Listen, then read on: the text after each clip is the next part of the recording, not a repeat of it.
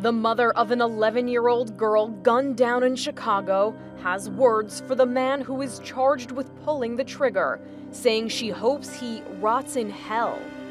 Nikia Williams spoke out on Facebook after police arrested 19-year-old Antwan Jones for first-degree murder in the death of little Takiyah Holmes.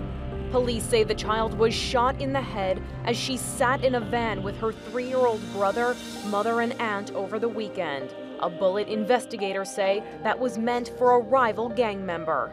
These families, man, my heart goes out to them because there's nothing you can say to them that will ease their pain. I can't imagine losing an 11-year-old child senselessly like this. Police say Jones and gang members believed a rival gang was selling marijuana in territory they claimed as their own and went to confront them when the shots were fired.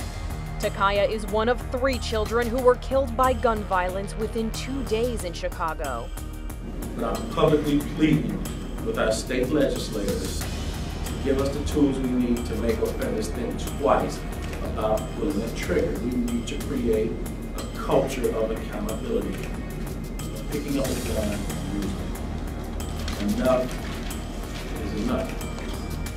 Jones was denied bail. Takiyah's mother says she will be at every court date for this case. She also said her daughter will live on in the organs that she donated after her death. For InsideEdition.com, I'm Mara Montalbano.